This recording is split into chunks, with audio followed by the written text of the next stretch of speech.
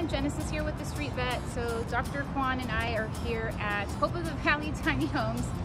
We're going to help a few pet owners. We're going to check out their dogs. Heard if there's a cat here, assess them for any medical treatment, and give food and treats and toys. What was her name? Lola. Lola. How long have you had her? I got her at 6 weeks. 6 weeks? Yeah.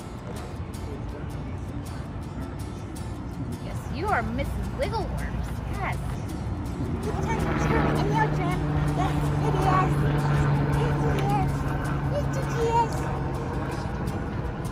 trim your nails, Lola.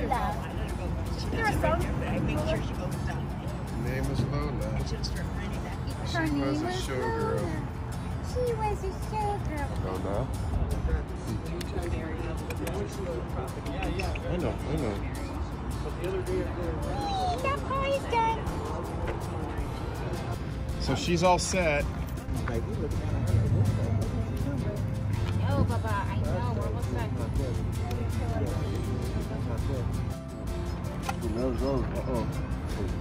He changed a lot of my behavior. He kept me away from the darker corner that I used to be into. When they wanted to give him to me, he'd go, just take him, he's too much. And the girl's like, he's too much. And I said, you know what, I'm too much too.